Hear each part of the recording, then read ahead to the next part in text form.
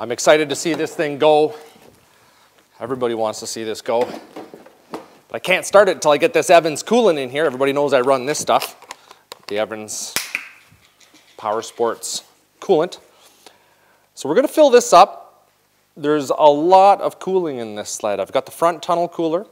I've got the rear double pass cooler that was supplied by Van Amberg Enterprises. And there's a lot of routing of the hoses. It's got the rail coolers as well. So there's a lot of cooling. It's probably going to take quite a bit of coolant. And the hardest part that everybody asks me about is, how do you burp the sled? How do you get all the air out? Well, I'm going to show you what I do to make that happen. And a lot of times when people say, I think my engine blew because I had an air pocket in it. I don't think that that's usually your problem. I've never had an issue priming a sled or putting coolant in it. It's just not that hard to do. So I'm going to show you what to do. So I'm going to use my Evans waterless coolant because it's such an amazing thing. No pressure in the system. You guys know all this. There's no water in it, so there's no pressure. It doesn't start to boil until 360 degrees. Now this is clear, this fluid. Their other type that they have, their high performance MPG Plus, is colored kind of a yellow or a straw colored. This will start to change color actually very quickly. So I'll know that it's in there. And moving around. You got to see the level in your bottle, right? I've got that in there. How much is in there? Okay, that's almost full.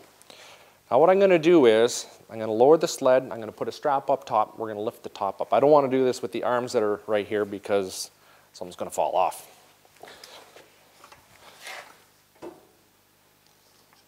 She's such a good looking sled. I've got that double pass cooler in the back. It's kind of like a U. So the fluid's got to go down and in and around and the back out and then up the sides. It's got to get through those rails. Any portion of this snowmobile that is higher than this coolant bottle is going to affect the way that the coolant goes in. If there's something that's higher than this coolant bottle, you're never going to get the air out. Right now I want to fill up those coolers. I hope that strap doesn't break. But it's got a pretty good suspension on it, so I think we'll be okay.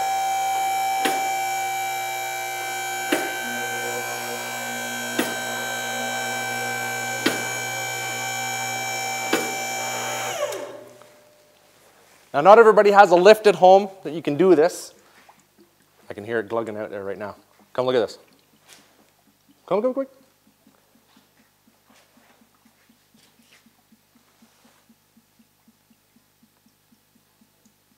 So the coolant's going back in through these rails and in through that U cooler, getting pumped in and around through.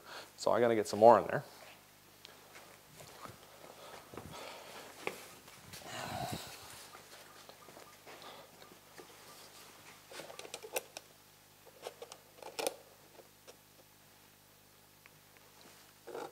So as I was saying, if you don't have a sled lift or a car lift like this, which most people don't, all you got to do is just run it up a bank, let it sit there for a second, burp the cap a little bit, then you can back it down, you can back it up, you can move it forward, you can do whatever. Just check the level of your bottle, and after the first few runs, you want to make sure that your level is staying constant and that it's still not burping. You want to also look underneath, make sure there are no leaks. Now this isn't colored, but it's going to start to color itself. Somebody says, if it's not colored, how do you know if it's leaking? Well, don't forget that since there's no water in here, it's not going to be blowing off a lot of pressure. It's not going to be really pounding out of there. The only real way that you're going to get a leak with this is if you puncture something or you haven't tightened up a strap or a band or a clamp or whatever. So where are we now? There's my level. I'm going to just lift up a little bit more.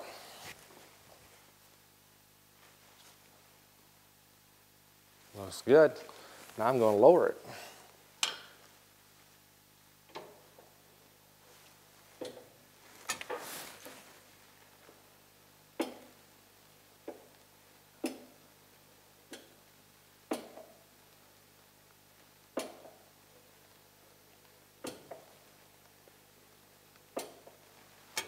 I hear that. More bubbles. That's good.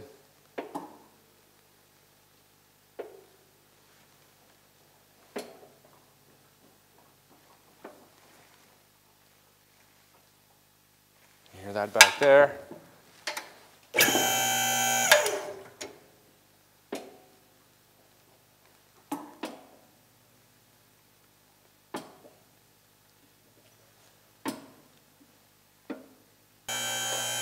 I'm going to run through this one more time.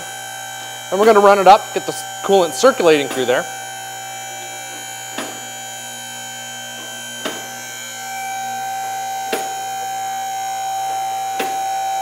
I think we probably got it.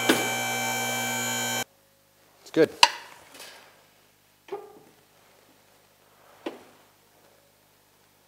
Now I know because of the way that we had to plumb this whole system with the little ups and downs and the way that this was built, because most IQRs don't have, well, all of them, they don't have the cooling system running through the rails.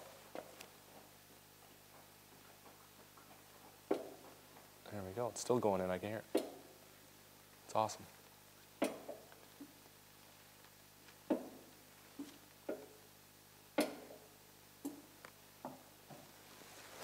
me see how we're doing in here.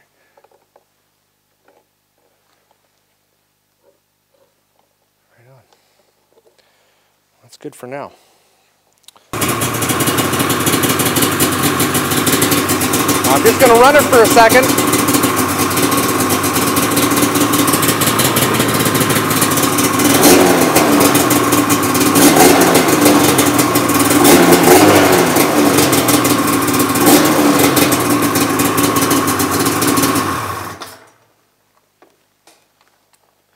Started up pretty darn easy. Well, that's a good thing. I'm just going to check that. Look at that. Bottle is empty. Now this one has color in it. This is the NPG Plus, which is just comes in a bigger bottle, more or less. Start that up. See how that goes.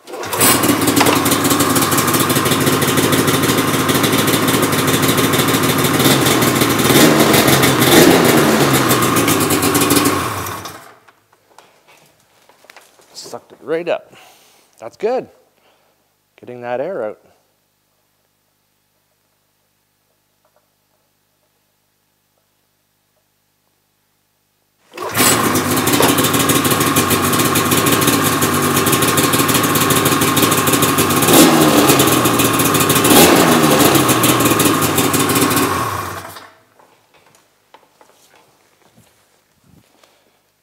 That's good. It's going down. That means we're doing something right, and it's not ending up on the floor too badly.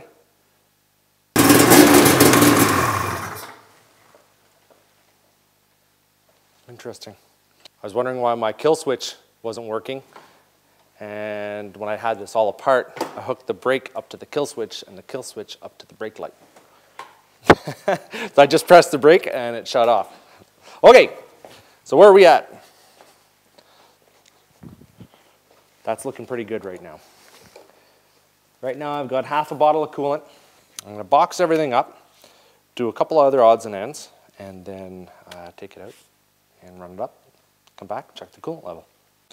Now since I'm running Evans in this, I'm going to tell everybody that I am, you know, if you're running this in your car, or your UTV, your ATV, your truck, whatever, it's always good to put this little label on your bottle, under your hood, somewhere. That more or less tells them that you don't add water to that. If you need to add water to the Evans coolant, you can. It's kind of like other coolants in that way. You can add water to it. If you're stuck, you're in a bind, you don't have anything, you're on the trail, something happens, you puncture a line, the clamp is loose or whatever. You can add water to it, get it home, drain the system, take the coolant out, and you can boil off the water. Put it back in, and you're good to go. If you put water in it and leave it in there, then you're losing the effect of the Evans coolant. You're creating pressure in the system. It's going to be corrosive again, and you know what? You're lowering the boiling point of the coolant. You don't want to do that. So you want that Evans waterless coolant working for you. You know, it doesn't boil up to 360 degrees, and it's an amazing thing. I don't know if you've seen the XLT video. I ran it up to 330 degrees, and then the hoses just started melting. It was pretty intense. That was 20 minutes stationary, no coolers installed. It was just one looped pipe from one side of the motor right to the other. and the motor was fine. Pretty crazy. That's why I'm running in this. That's why I run it in my UTV. That's why I run it in my trucks and everything else.